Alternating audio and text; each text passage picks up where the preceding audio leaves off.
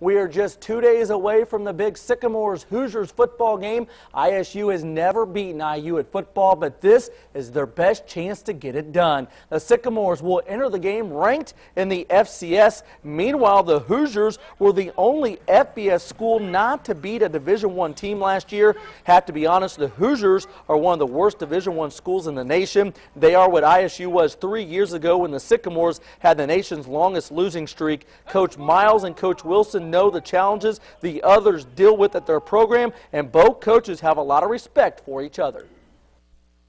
Put on tape of both sides of the ball in the kicking game of Indiana State.